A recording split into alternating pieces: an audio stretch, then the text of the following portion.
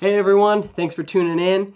Alaska is in the beginning stages of a cold snap, and it's dropping down to -15, -20, and it's even been quite the challenge to keep the house warm.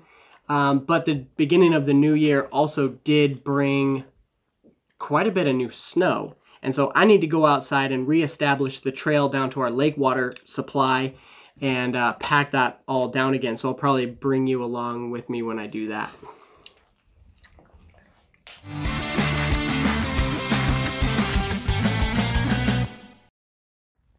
Our water supply is down there on the lake. That's the hole that we chopped in the ice down there. And I can't exactly find the trail because of all the wind-blown snow.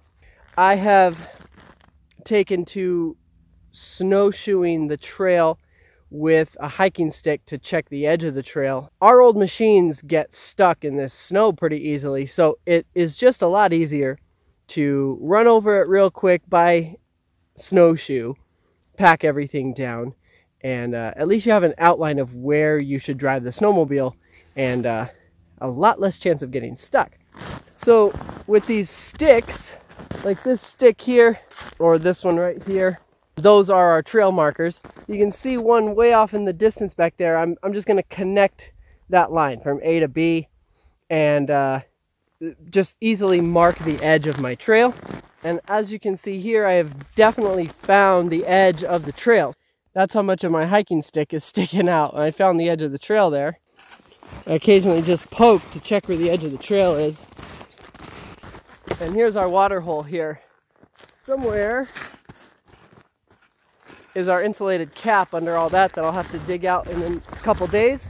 As we go over here, you can see this marker. And then there's that marker way over there where I turned over there. And I'm just going to connect this line to that line and call it good. And then I'll be able to pack down the rest of the trail with the machine. It is so bitter cold.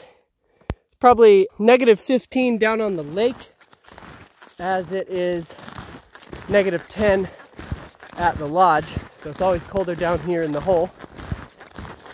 Hey, look, there's my marker. Made for a pretty straight line. I am frozen. The camera is frozen. Where I'm gonna go. See you in a bit. It is 20 below zero here with the wind chill. And I just wanted to come out this morning and try and get a time lapse of the full moon setting here. All right, let's cue the time lapse.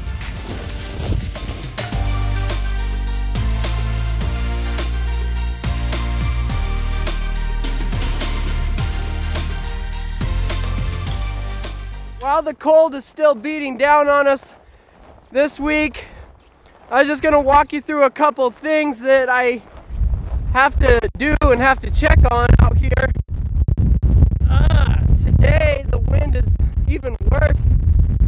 One thing I had to check during this cold snap is to make sure that snow was staying up against Joe's house. No matter how cold it gets out here, his crawl space always stays about 35 degrees, so this helps a lot. So let's go check on the root cellar. I'll show you what we have to do there.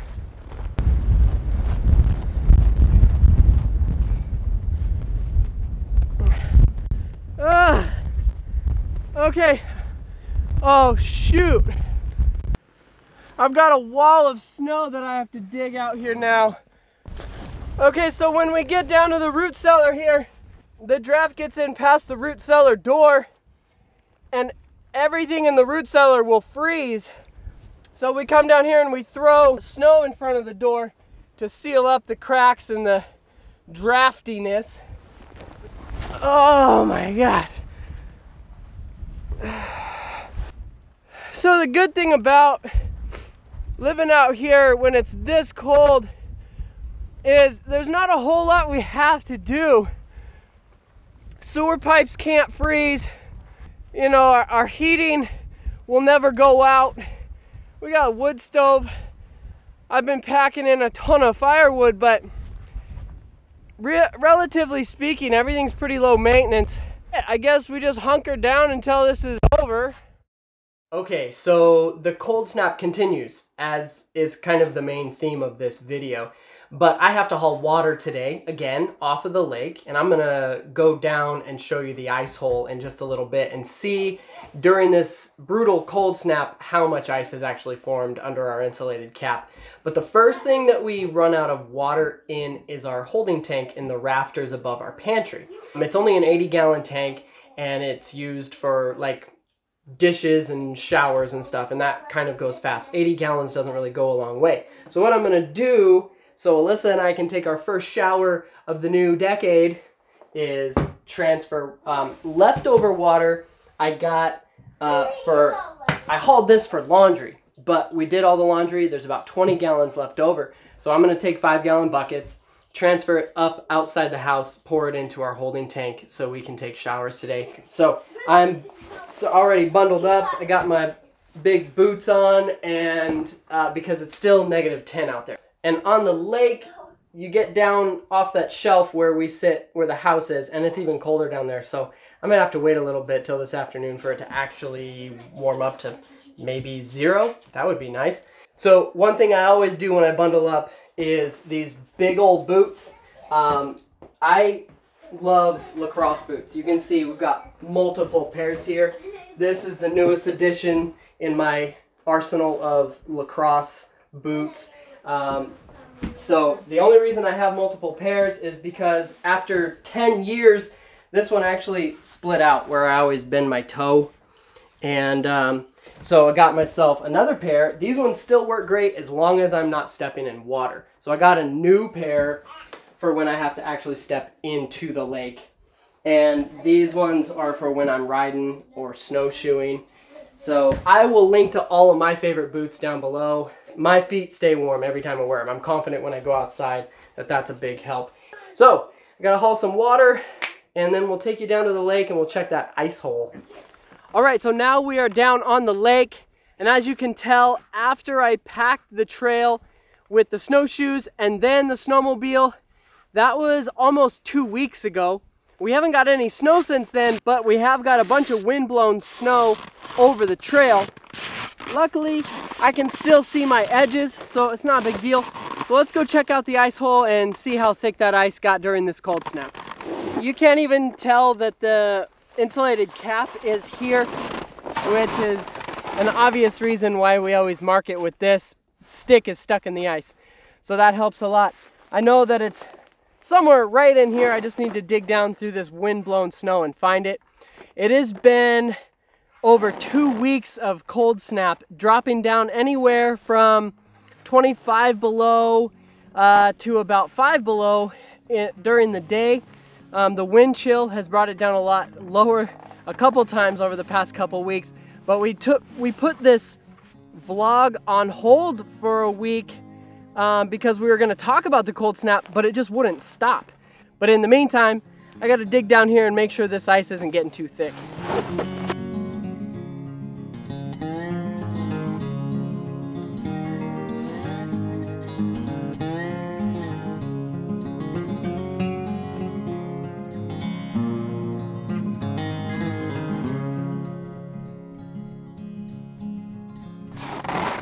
Okay, so now I've dug down to the leading edge, and most days this gets right underneath and allows us to pop that cap. But if it's really bad, I brought this just in case.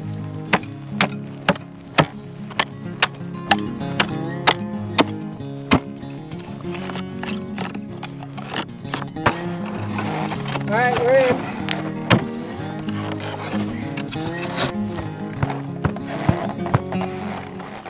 That's thicker than I was hoping. Oh goodness. And this little foam insulation can only do so much, but let's see how thick it is. There we go. Not bad. There's water. So I will definitely have to reestablish a nice rectangular hole, or else we will end up losing a big enough hole to drop our pump down in.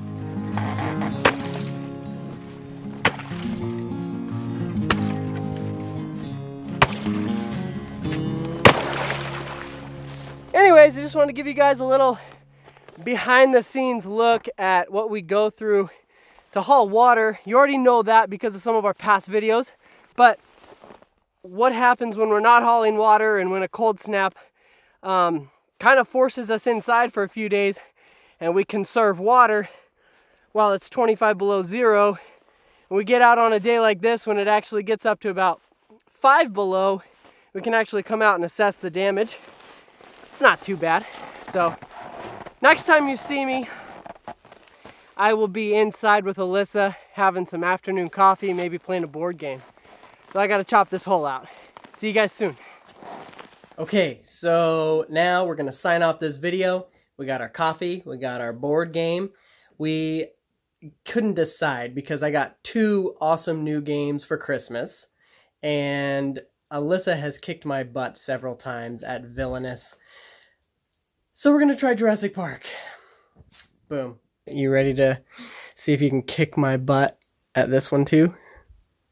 We'll see. I don't know. We've only played it one time, so not sure how it's gonna go. Alright, sounds good. Thanks for watching the video. As always, make sure to like and comment if you have any comments or questions. And we'll see you in the next video. End of video update. We finished the game. It took us over an hour. Now it's dark outside, so we finished by lantern light. And Alyssa played people while I played the dinosaurs, and she won again. So I'm not exactly sure if there's a game that I can beat Alyssa at, but this game's awesome. So thank you for the Christmas present. My beautiful sister-in-law, signing out. Come on, fingers. Work. It's so cold. Oh my gosh, everything hurts. Now I got water frozen to my glasses. I can't even see what I'm doing.